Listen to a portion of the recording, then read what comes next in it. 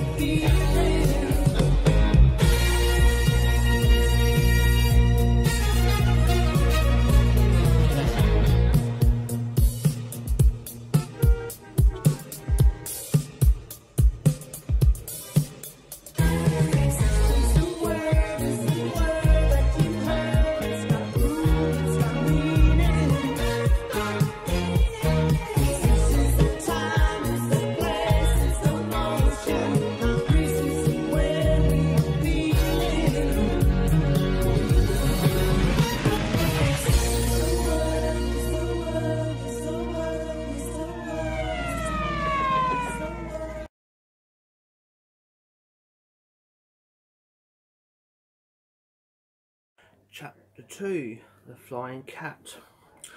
If you're like most of our readers, you're probably wondering where we get all the ideas from our books from. Well, sometimes we think them up. Other times they are based on stuff that actually happens, like this book, for instance. It all started one morning when I got up and went down to get some breakfast. Terry was already in the kitchen. He was painting a cat. And when I say painting a cat, I don't mean he was painting a picture of a cat. He was painting an actual cat. Bright yellow. This might be a stupid question, Terry, I said. But why are you painting that cat bright yellow? Because I'm turning it into a canary, he said. I started to explain to Terry that you can't turn a cat into a canary just by painting it yellow, but he said, yes you can, watch this, and carried the dripping cat to the edge of the deck.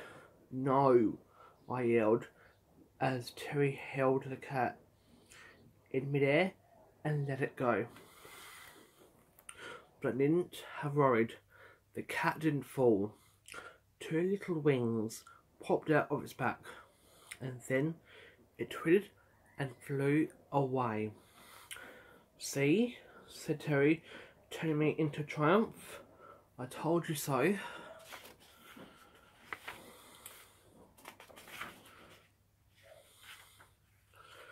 Well, that was a stupid cat, eh?